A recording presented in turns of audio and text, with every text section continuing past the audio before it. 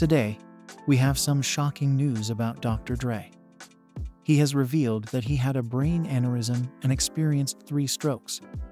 Let's get into the specifics. 3 years following a brain aneurysm, Dr. Dre pondered on his medical difficulties.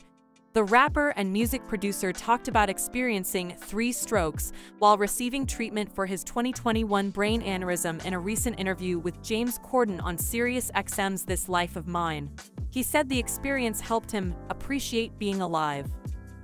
When considering how the incident started, Dr. Dre remembered that he woke up feeling strange behind his right ear, which quickly developed into the worst pain he had ever experienced. "I got up and I went on about my day, and I thought that I could just lay down and take a nap. My son had a female friend that was there and was like, 'No, we need to take you to the hospital.'"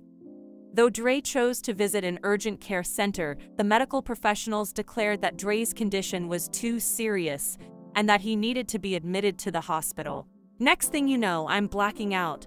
I'm in and out of consciousness, and I ended up in the ICU. I was there for 2 weeks," he explained. "I'm hearing the doctors coming in and saying, 'You don't know how lucky you are.'" Dr. Dre wondered at the time if he might have prevented the aneurysm by putting more of an emphasis on his physical well-being. "Nobody could give me an answer. I had no idea that I had high blood pressure or anything like that because I'm on my health's HT. I'm lifting weights, I'm running, I'm doing everything I can to keep myself healthy."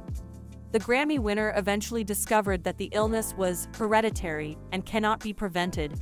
High blood pressure in black men, that's just what it is. They call it the silent killer. You just have no idea, so you have to keep your SHT checked. We wish Dr. Dre the best of health and wellness.